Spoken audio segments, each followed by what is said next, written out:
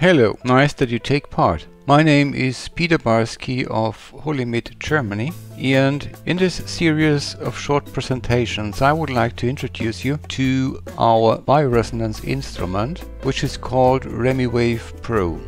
RemiWave Pro is an instrument which provides various features which are hard to find elsewhere. Basically, there are two different ways to use the instrument.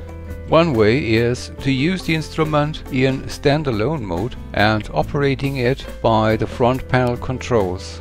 Another way to use the RemiWave Pro is to connect it to a PC by an USB to glass fiber converter and completely remote control all functions of the instrument. The connection is made by a glass fiber interface to prevent any direct connection to the wall power and to prevent interfering signals which may come from the computer if it would be connected using a plain copper wire.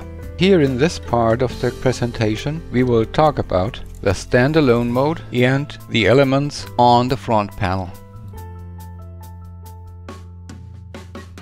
You may know that the bioresonance uses some input signal, processes the signal, and sends the result to the client.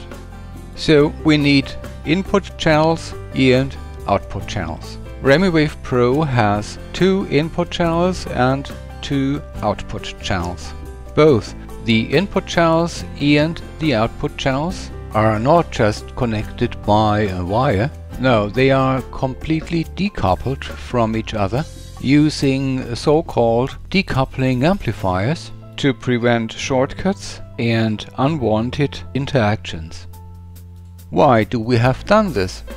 Well, you could use different kinds of electrodes, such as the hand electrodes, the foot electrodes, or roller electrodes, spot electrodes. And if you have connected them to different locations, then a simple wire connection between the channel jacks would shortcut the electric fields of the body, and it is known from energetic tests like the EAV or other tests that this is not helpful for the bioresonance and should be avoided in any case. The decoupling of all channels from each other allows you to use different kinds of electrodes simultaneously. The next element on the front panel we like to look at is this signal source selector.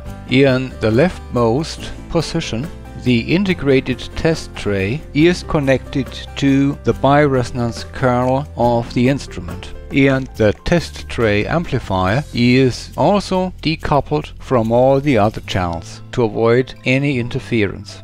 This test tray is also compensated against electropollution because for bioresonance it is recommended to attenuate the 50 or 60 Hz mains power background noise.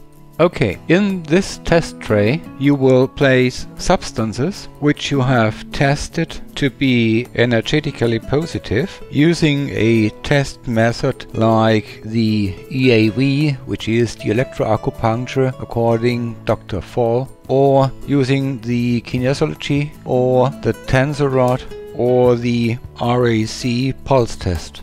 These are only examples. You may use any energetic test method you might find suitable. Okay, using such method you have found certain substance or substances which are sometimes also called analog modules, and you place them into the test tray for bioresonance transmission to the client.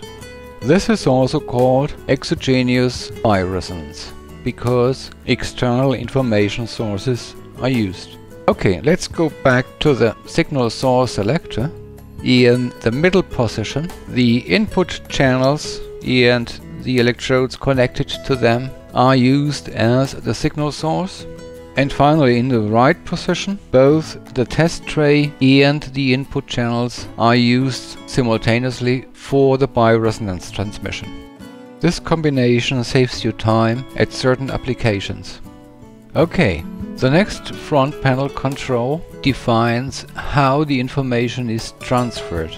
In bioresonance, there are two basic ways to transfer the information, and one of them is called inverse mode and the other non-inverse mode, which is also known as true phase or natural mode.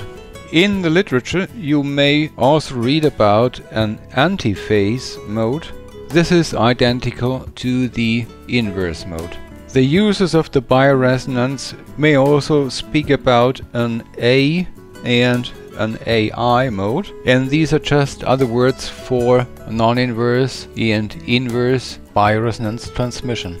For better understanding what these modes mean, you may imagine two pendulums which you hold in your hands. When you swing them into the same direction, then both pendulums are in phase, and the pendulum in the left hand might be considered to be the information at the input, whereas the pendulum in the right hand represents the output signal. So in phase means that both channels swing into the same direction. Now, when you turn around the swinging direction of one of these pendulums, then you just have what is called inverse mode. In other words, when one pendulum moves forward, the other moves backward, and vice versa. The inverse mode is usually used to reduce the energetic stress and is therefore called debug by our friends from Great Life Technologies in the USA. And the non-inverse mode is usually used to enhance certain aspects of the energetic field of the body and is therefore also called the upgrade mode. Okay, so much about these controls. Now let's have a look at the main selector switch. Here, the leftmost position of the switch is labeled online, which means when you turn this switch to this position, then the whole instrument is completely remote controlled and all the controls here on this panel have no function. When you try to change one of the settings, then you will hear a certain sound which indicates that the control is currently not used. We will talk about the online functionality in a later part of this presentation. The next position of the knob is simply the off position, what means the instrument is simply switched off.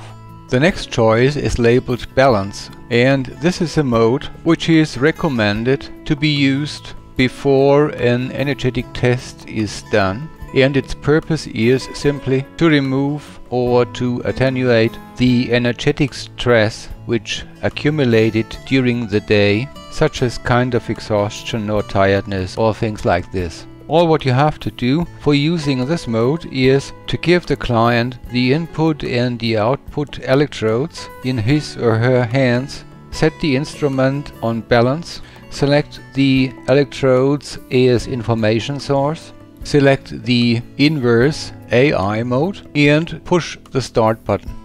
This is all what you have to do. The instrument will then run for about 3 minutes and then switch off automatically.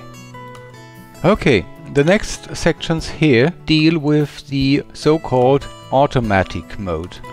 We will talk about that in greater detail in the next session of this series of presentations. The advantage of this automatic mode is that no further, more detailed settings of the bioresonance instrument is necessary. All you have to do is select the time, and this is here 5, 10 or 30 minutes or even continuous run in certain situations or applications.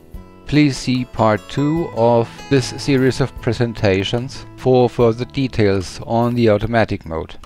The next choices which we have are the constant modes, which are shown here in red, and this means constant times 2 and constant times 10, what simply means the amplification is held at a factor 2 or the factor 10, whereas in automatic mode this continuously varies. And we need the constant mode, for example, for testing the energetic influences of substances like allergens, or to use the crosslink test which was developed by naturopath Martin Keimer.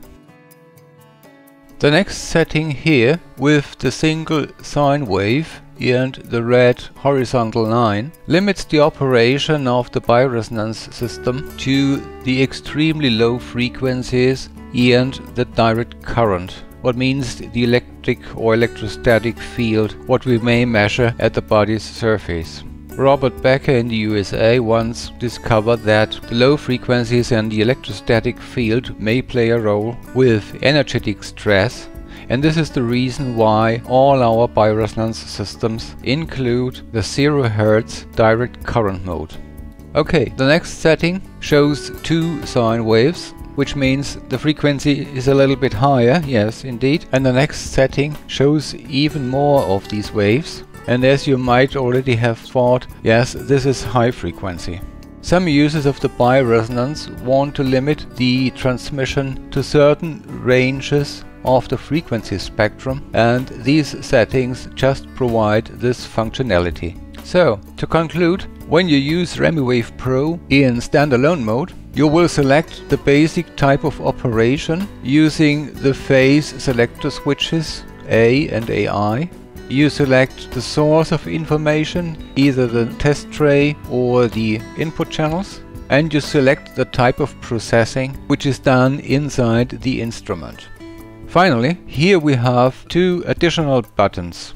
One of them is red, the other one is green. These 2 buttons are included because sometimes it happens that during the transmission process the client suddenly feels good and he or she would like to keep the instrument just within the current parameters. And the client can do this by pressing the red stop button, which actually is not a stop of the instrument but a stop of the internal changes in the system. And now the instrument will work on the current frequency range and amplification range until this button is pressed again or the instrument is shut off. On the other hand, sometimes it happens that the client says that a certain frequency or amplification is not that good. Then by pressing the green button, this parameter set is skipped while the internal information processing continues.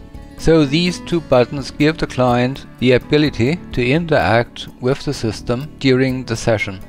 Okay, these are all the controls which can be used in the standalone mode of RemiWave Pro. And we are now at the end of the first part of this series of presentations. And it would be great if you also have a look at the other videos. Thank you for watching and see you. Bye bye.